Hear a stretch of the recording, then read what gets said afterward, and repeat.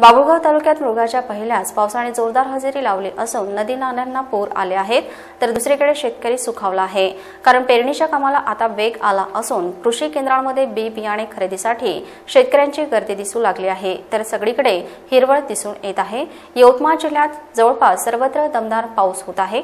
मागील काही दिवसांपासून बाभुळगाव परिसरात रात्रीच्या सुमारास पाऊस बरसत आहे, तर 9 जून रोजी रात्री काळ्या ढगांनी हवेत दाटी होऊन दमदार पाऊस झाला, तर 10 जून रोजी सकाळी जोरदार पाऊस बरसला। यामुळे नदी व नाल्यांना पूर गेले असून वन्य प्राण्यांचा सुरू असलेला पिण्याच्या पाण्याचा लढा संपलेला आहे। यामुळे आता जिल्ह्यात सर्वच भागात शेती पेरणीची कामे सुरू झाली असून मजुरांच्या हाताला कामे लागले असून शेतकरी व शेतमजुरांमध्ये आनंद व्यक्त होत आहे।